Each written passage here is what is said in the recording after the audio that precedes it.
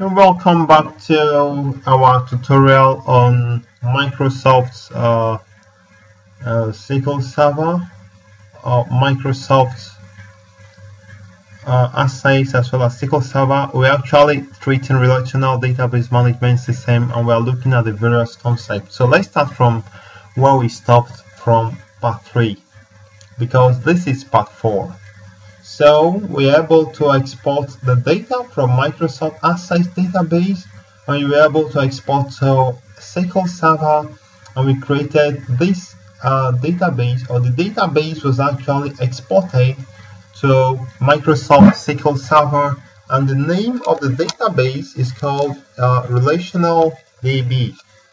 So we were able to create a query. As you can remember, we created a query in Microsoft Assays, but now can we create a query in Microsoft SQL Server? Now I want to explain something. Now we have this table and we have this query that joins the two tables together, okay? So that the department name here is derived from the department's table, and the employee and the other fields we are taken from the employees table. We're able to create this query, and it was saved as query in the Microsoft Assays database.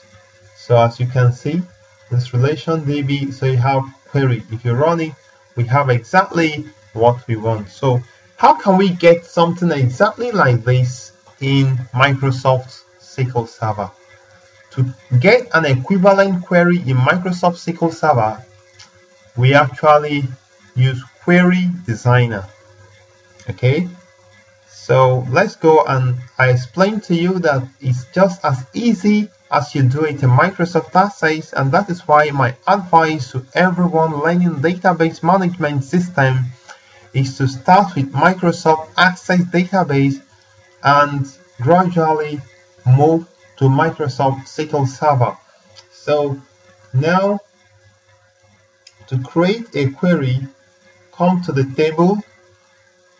You can just open one of the tables and it comes to something like this, okay?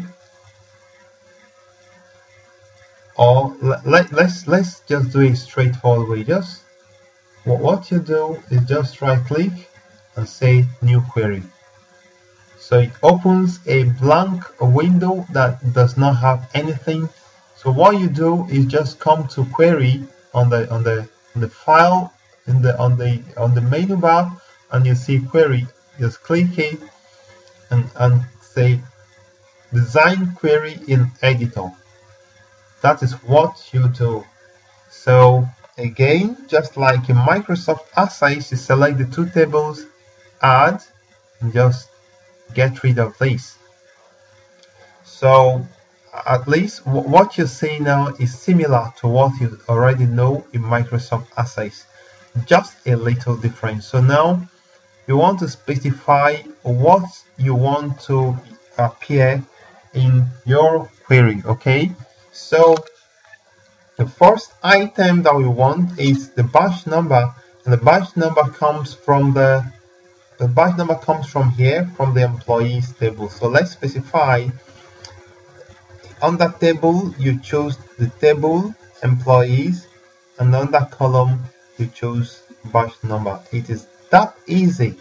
So the next one, you choose the first name and the last name. So you choose the first one, employees, and the other one you choose the first name. Then we have the next. Let me drag this down a little. So the next I have also employees, and what I want is the last name, and that is just fine. So now if you look at the SQL view, the SQL view is generating the SQL script. The SQL script is automatically being generated, but it's a beautiful thing to be able to design your query using a designer like this. With time, I'll explain to you that it is very, very important that you know how to write a query using the codes. But it's not a must. It's not compulsory that you should do that. So the next item should be the department name, right? Okay, department name derives from the department table, and then we have department name. And for the last one, we have location. I think, let me see. No, not location, we have position. And that position comes from the employees table right there, position. Okay, so now we built our query, and then just for a minute, let me copy this thing to the clipboard. So I say OK, and it beautifully creates that query for me. Okay, if I execute the query, I have the records I want. But then I want an object to store in my database, and the object I can create is a view, because there is no way to store this query as a query as an object in your database. So just right click on view and say new view. Okay, new view, take this away and then remove this. It's as simple as copy your query that you've already created, copy and paste it right in the view window. Just paste it. Of course, you have this designer here, and then it automatically generates everything. So just save it as BW employees. Okay, so I have a view now. So each time I can easily open this view and I have the data I need. So this is equivalent of query, right? This view is equivalent of query in Microsoft Access.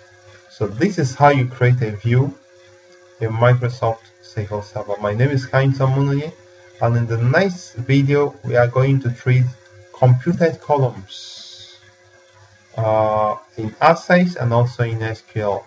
How do we generate a particular field based on another field? How do we combine the first name and the last name to generate a full name? For instance, in Excel, you may have something like this: equals this ampersand space ampersand, okay, no, ampersand, and you have this. Automatically this gives us the first name, the last name combined. How do we achieve something like this in Microsoft Access and also in Microsoft SQL Server? So we have age here using this formula. How do we achieve in Microsoft Access and then also in Microsoft SQL Server? So please, you can just move on to the next video so that you can see how this is done. Meanwhile, I would like to thank you very much for viewing. If this is informative for you, please give me a thumbs up, leave your comment, and subscribe to my channel if you've not done so.